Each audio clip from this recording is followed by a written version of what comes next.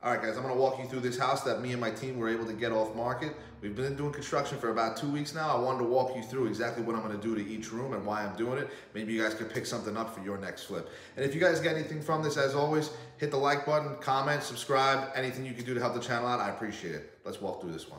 All right, we're standing at the front door right now. First thing I noticed when I walked in here, this, if you remember the first video I did, this was all hardwood, but this was covered in my, it was covered in a laminate. Unfortunately, this right where my hand is, it cuts off right there. This actually is hardwood, but unfortunately I can't save it. So I decided to use, I'm gonna do vinyl laminate planks. This is gonna be our kitchen. I'm gonna try to keep the same pattern they had, you know, kind of like curve it around there. So unfortunately I couldn't save this, but it's still gonna look good with the vinyl laminate planks. And here I'm having a guy, you know, sand, stain, everything, do something pretty simple. Let's start with the kitchen. What I'm gonna do, hi-hats was a must. This is an older house, so you're gonna come to find out when you do these distressed properties that none of them are gonna have lights. Most of the time, not gonna have lights in the ceiling. Maybe a chandelier or two, but most of the time you're gonna see like a lot of stuff was lit by lamps. Kitchen, I'm gonna keep it pretty simple. I'm gonna keep the exact same footprint that was here.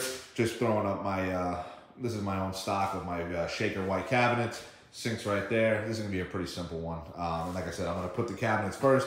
Do your vinyl laminate floors after the cabinets. I can't stress that enough. If you ever have to change anything out or there's an issue, please listen. That's the only thing you take away from this video. It's cabinetry first, vinyl laminate planks to the cabinet, all right?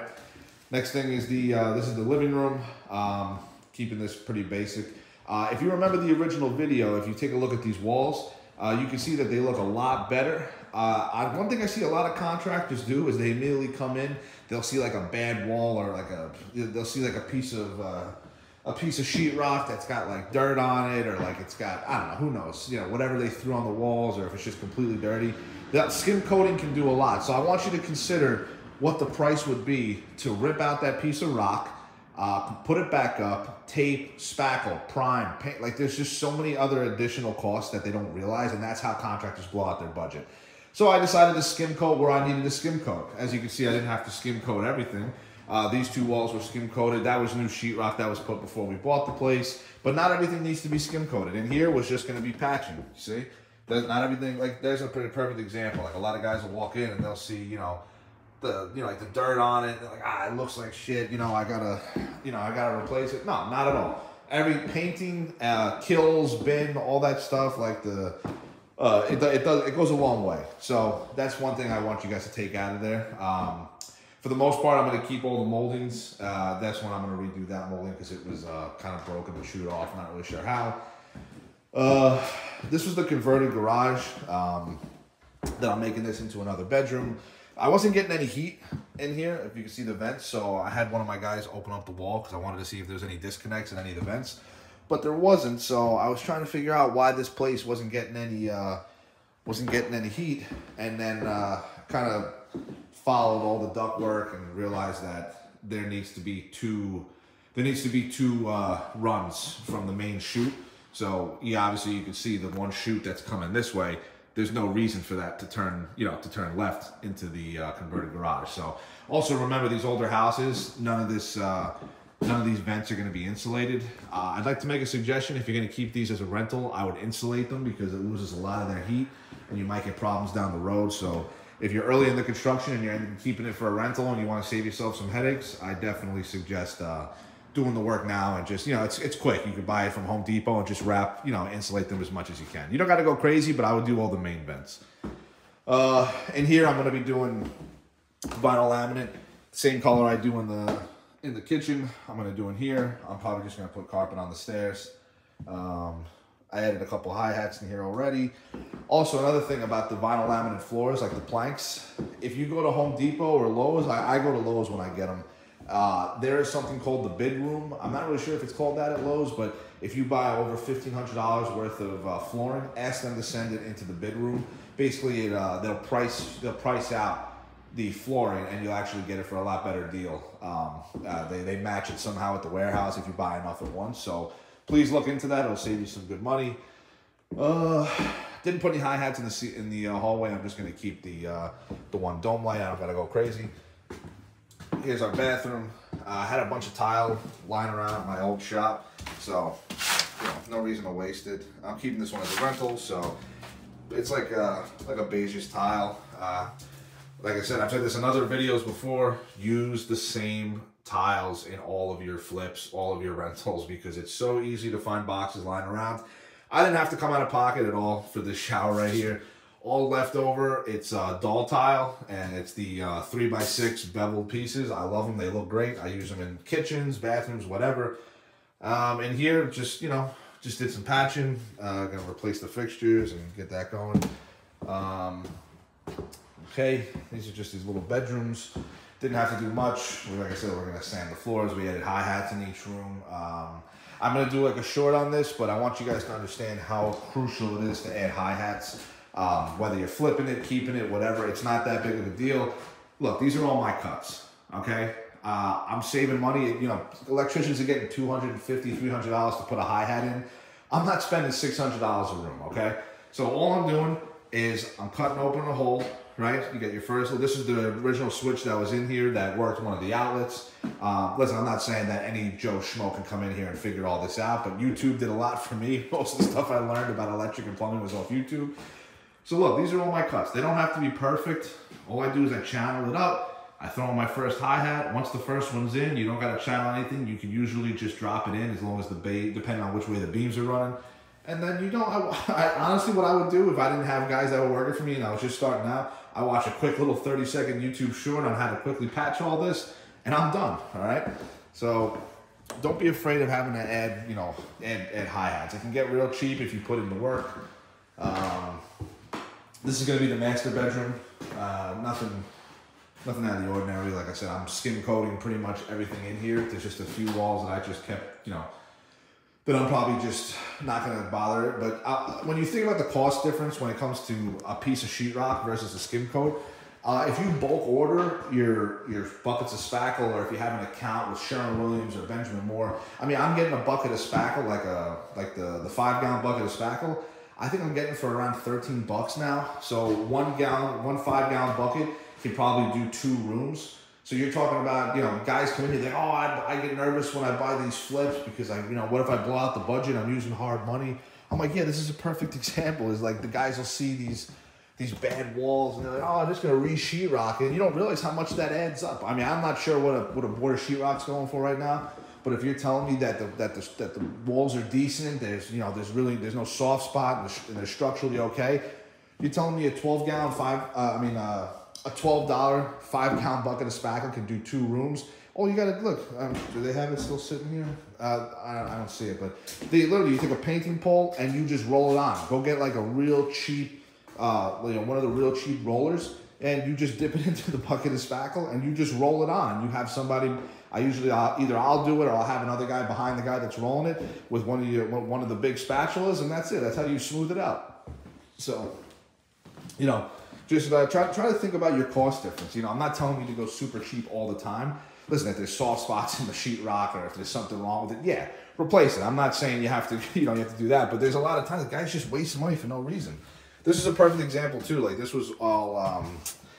It was like textured. I don't know if you can tell from all the way up there, but it was like that weird textured paint on the walls. And I'm like, I didn't know if I should rip it down, if I should add like a 1/4-inch, boards to it. And my spackle guy was like, nah. He goes, listen, let's just put it on extra heavy. He had to do 2 coats in here. So this was probably like a full bucket of spackle in itself. But it came out real nice. So let's put it down. So like I said, I'm keeping this one as a rental. Down here, this is going to be a little unconventional what I'm doing because I'm actually going to be running a daycare out of this house. It's going to be a spot for my wife's family, and we're also going to try to get like a little family business going down here. So I didn't set this up as if I was renting it. If I did, I would probably end up walling off, I would probably have I could put this into a 2-bedroom pretty easily. I would probably make this a small hallway where we're walking now, and I would probably do 2 bedrooms back to back. But because I'm not doing that, let me show you guys exactly how I'm breaking this up for my plans of a daycare. So this is all going to be a common room. I'm not going to go into like the exact details of like what's going to be where. My wife's in charge of all that. But let's just talk about how I'm setting everything up down here. So It actually wasn't too bad down here. If you remember the first video when I walked through here, the only problem with the basement was everything needed to be skim coated. The walls were just, everything was super uneven. It was just a pain in the neck. I wasn't replacing sheetrock. It wasn't worth it. So this probably cost me about 2 buckets, maybe 3 buckets, and got all the walls done. It came out real nice. Now there is central HVAC down here, but it's forced hot air from an old furnace.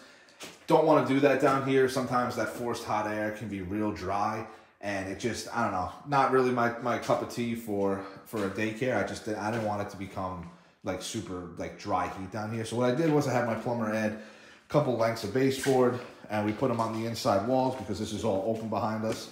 We'll get to that in a second, and I'm going to end up putting a mini split right on that wall and have the unit right outside next to the egress, and then the mini split will also, that's another thing, when it comes to putting in mini splits, try to figure out which way, like depending on how you're setting this up, whether it's going to be for a rental or whatever, try to figure out which way the airflow is going to go. So in this case, I want it on this wall because it's going to blow into the main part of the area, and then it's going to also hit into the kitchen a little bit as well, but I'll show you that. So when we first walked in and I saw the back, I realized the back was just, there was just so much room.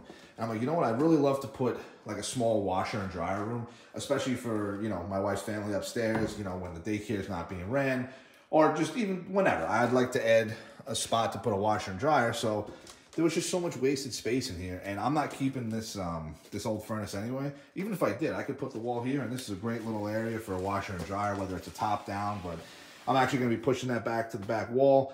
I'm going to make this pretty big in here, so you're going to walk in. It's going to be a washer and dryer to your right and left.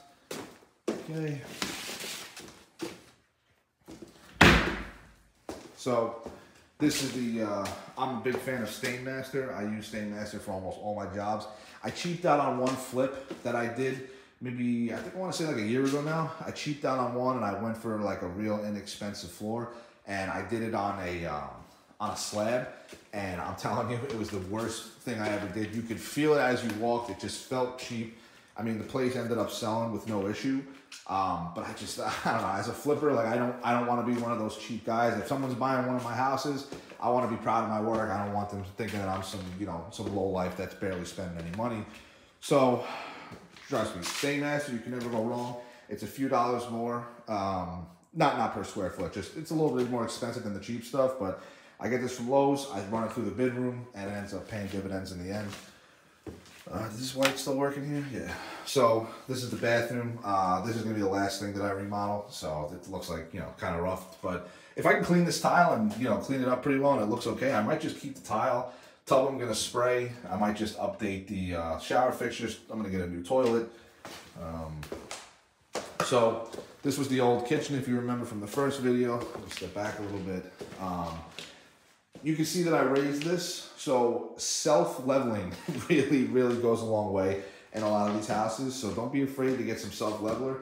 It was so bad in here that there was no way to cheat left or right. Like you walk around and you felt it, it was terrible. So I had my guys put down a 2x4, and it probably took me about 8 bags of self-leveling cement and leveled it out, let it dry, and now absolutely perfect. Listen, I wouldn't suggest doing this in like, you know, if you have like a huge area like this and the whole thing is bad, yeah, you might need to think carpet, because that's originally what they had was carpet. But this was pretty level for the most part. Like I could cheat a little bit here and there, but if your whole section is real bad in different levels and different spots, then trust me, it's not worth it. But if you have a small area like this where I can afford to do it and still keep my 7-foot ceiling height, then yeah, this is I suggest doing this. And I'll just put like a saddle right here for the transition, and that's it. Like I said, this was the entrance to. Unfortunately, I don't think I have a light in here. Yeah, I don't have a light in here, but you know, there's just so much room. Like you can see, they put like that space back there. I'll get in here a little bit. Water heater is fairly new, but I'm ended up changing it anyway because I have another one that's in better condition. Moving the furnace back. Well, I'm not doing a furnace again. I'm gonna be doing a boiler, but moving everything back here to open up this laundry room over here. That's the crawl space in the back that they put, which is good. I can, you know, store stuff. I can get to the trap, which is nice. But yeah, hopefully I showed you all the little tips that that comes into when you look at, you know, saving money and you know, like it's just a lot of guys blow out budgets because they just either they don't know things or they're afraid to use a little innovation. Like this. I'll give you an example. This one I'm keeping as a rental. I use private money on 99.9% of my flips, even my rentals. I'll refi out of them, pay private money back. But this one I'm using my own money. Had a HELOC from another property that I'm using as well. So this one's all my own money. I'm telling you, when you're using your own money, you definitely learn new tricks and tips and on how to save some money. So listen, if there's something you wanted me to go in depth on, or something I missed, or something for the next video, just leave a comment in the comment section, and maybe I can try to go into it on the next video. But as usual, like, comment, subscribe, help my channel out a little bit, and I'll see you guys in the next one. Thanks.